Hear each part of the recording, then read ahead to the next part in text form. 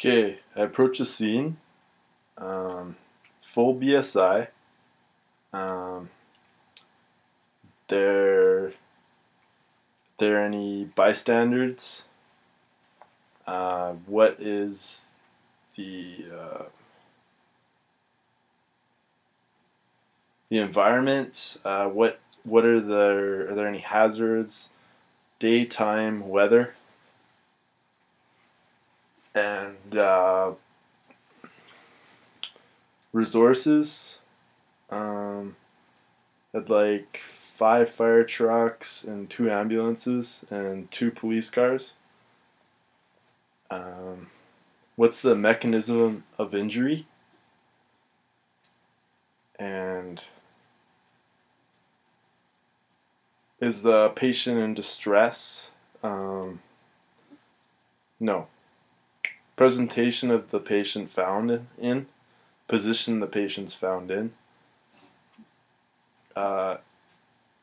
Assess C-spine. LOC. Check that the patient is tracking me with his eyes. Hi, my name's Matt. What is yours? Can you tell me where you hurt? Do you know what day and time it is? Do you hurt anywhere? Do you know what happened? What's the mechanism of injury? If they're unconscious, hey, are you okay? Alert, verbal, pain, unresponsive. If they're unresponsive, first thing I do is airway, ABCs, DD. Check airway, check that it's open and clear. Possibly use suction or use jaw thrust, manual maneuver if necessary. Then I go into breathing. I check the rate, quality, and rhythm of the respirations. Whether if it's below 10 or over 30, I use a BVM. If it's in the range from 10 to 30, I'd use, or 10 to 24, I'd use a BVM. Anything over 30, actually anything over 30, I'd use a BVM. Anything under in that range, I'll use a non-rebreather. Possibly if they are unconscious, to keep the airway open, they wouldn't have a gag reflex, so I'd use an OPA. And then I check the circulation. I check the pulse. Make sure that it's check the rate, quality, and rhythm of the pulse in the carotid and the radial. Then I want to know the skin color and temperature of the individual. Then I want to do a deadly wet check. I want to open, expose, touch and feel the head. Are there any deadly bleeds? Open, expose, and touch and feel the neck. Are there any deadly bleeds? I want to open, expose, and touch and feel. Open and expose. Open and expose and expose. Look and feel the chest. Is there any deadly bleeds? I want to open and expose the pelvis. No, abdomen. I'm going to check that. Are there any deadly bleeds? I want to open and expose and look and touch the pelvis. Are there any deadly bleeds? I want to open and expose and look and touch the lower extremities. Are there any deadly bleeds?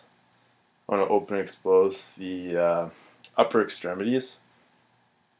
Are there any deadly bleeds? I want to open and expose, checking underneath the back for any deadly bleeds. Now I want to make a decision whether this patient is critical or if there's any interventions that are immediately required. In this sake, we'll say that there isn't. We could say that he's on a BVM, so I'd say the patient's critical based to, let's say, the respirations are over 31. So we'll go with that.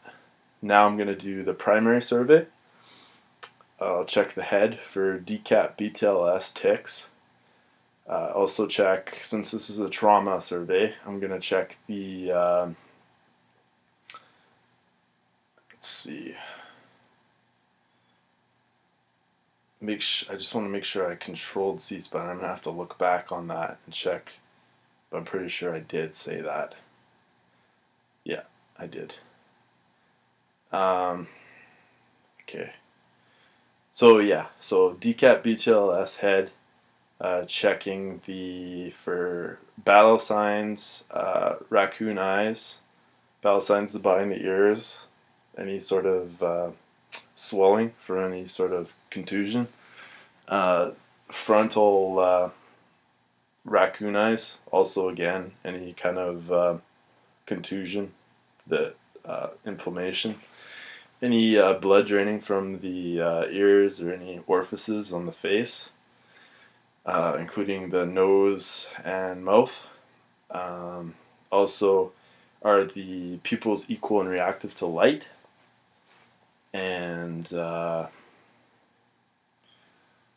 see. And also, I think I said this already, but TCAP, BTLS, deformities, contusions, abrasion, punctures, burns, tenderness, laceration, swelling. Tics is tenderness, instability, and crepitus, and S is subcutaneous emphysema. Then I move to the neck and check the neck for DCAP, BTLS, tic, and also check that the trachea is midline. There's no JVD.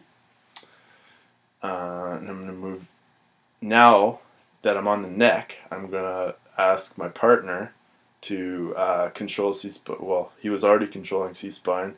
I'm going to ask him to put on a C-collar. To measure the C-collar, you take 4 fingers, measure it from your trap to the angle of your jaw. And anyway, so I want my partner to put that on his neck. And then I want to move down to the chest. Now I want to get what's the DCAP, BTLS, or is there any DCAP, BTLS, tics? Also, I'm auscultating the APCs and the bases for is there any adventitious sounds coming from inside the lungs at all? Any crackling, stridor, any gurgling, any sounds present? Okay, no, there isn't. That's fine. Moving on. Any paradoxal motion?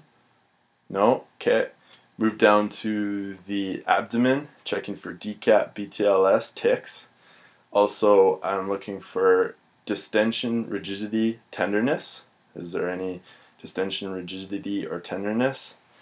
So there's nothing there. Okay, move down to the pelvis, DCAP, BTLS, tics. There's nothing there. Is there propriotism? Also, is there incontinence? Any fluids? Nothing. Okay, move down to the lower extremities, check for DCAP, BTLS, tics. Check PMS, which is pulse motor sensories. Check the pulse from the pedal on the foot, the left and right. Check that it's equal on both sides. Then I want to have the patient do gas pedal. I want him to push against my hands. Can you push against my hands? Okay, so he can. Can you pull away? Yeah, he can pull towards like this. back and forth. And he says he can. Ask him which foot I'm squeezing. He can tell me on both sides. So the sensory is good. So pulse PMS is good. Now I want to check the upper extremities. Check for DCAP, BTLS, tics, and also for PMS again. With the upper extremities, I check the radial pulse.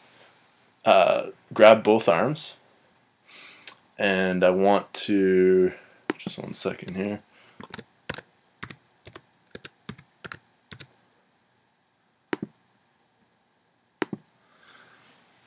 Okay, so then I do the, lost my train of thought.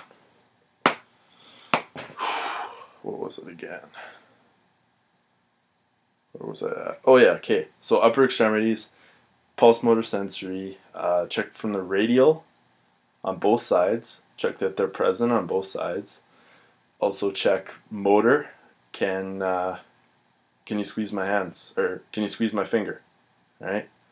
Okay, he can on both sides, okay, we're good. Sensory, if I put a pen against your capillary, or your nail bed, and push, it's pretty hard not to feel that, unless you're really, yeah, anyway. Yeah, he can feel both sides. He's good. Okay, now at this point, I want to take the individual that's in charge of my partner, that he's controls C-spine. He has the C-collar on. He's holding the head in position right now. And the position of the patient found is supine. So I want 3 rescuers to flip him on his back. Let's move him, for all intensive purposes, let's say that the left side is injured. So let's roll him onto his right side. But at a count of 3, I want my partner who's taking control of C-spine to make sure all his partners move at the same time, so there's no movement in the spine. Okay, it's count of 3. 1, 2, 3. Okay, let's check the side. We're checking the back for DCAP, BTLS, tics, and is there any injury at all? Is there anything down there? No. Okay, we're good. Let's flip them back. Okay, at this point, it's a trauma, so let's throw him on a spine board. And when we put him on the spine board, I want to have my other partner before to grab the spine board. I forgot to mention. And what we'll do is we'll strap him to the spine board with spider straps. First thing we'll do is we'll have him strapped in at his chest first. Then we'll go for his pelvis, and then we'll go down to his lower extremities. And it will go in that order. And the head will be the last thing to strap in. And we won't use chalk blocks or anything. We'll use rolled up towels. And when you put the strap across, we'll make sure it's along this part right here on the forehead, because you don't need much pressure to hold it down. So we'll do that. Now after the back, I want to decide that based on the respirations were 31, so we had BVM. Let's say we had, let's say the patient was unconscious, so we had an OPA in him, right, which is an oral pharyngeal airway, right, and yeah, so we're good. He's on the spinal board. He's got a BVM, respiration is 31, so we decide it's a load and go based on the respirations at 31. Anything over 24 is considered a load and go, so obviously he's a load and go. So we're off to the hospital, and I'm just learning about the vitals, and sample we'll do next, and then the secondary survey, and that will all be done en route to the hospital.